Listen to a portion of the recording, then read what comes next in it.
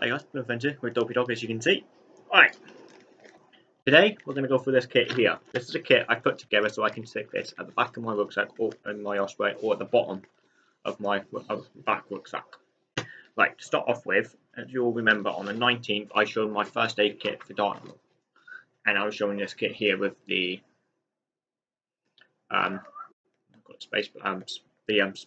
survival blanket, space blanket, moleskin and some scissors. That's all what's in there. I've changed it to this one. As you can see, it's a lot smaller, but there's a lot more stuff in here. It might be the same fatness, but there is, as I said, a lot more in here. So I'll go through it quickly. It is one of these rucksack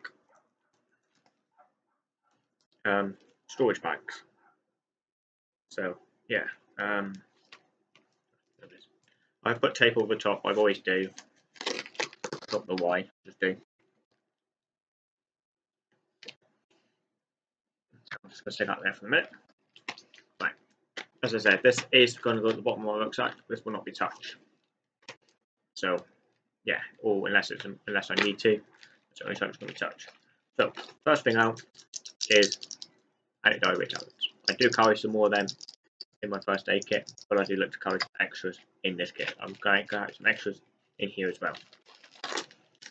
I have 2 of these Coleman toilet papers or toilet tissues or personal tissues. Between them, I keep a lighter. Yeah, I don't keep anything over the thing because I find the tissue stops it clicking. As well, in here, I've just got some sun cream, bugs, insect repellent, and some sting relief pads. That's what's in there. There's the other thing.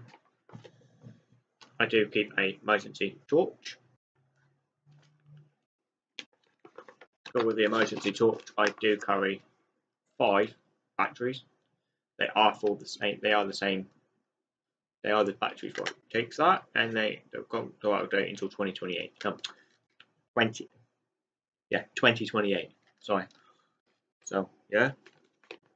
As well as batteries, I do carry 2 packets of hearing aid batteries. This is something no one else, most people is going to carry, but I have to.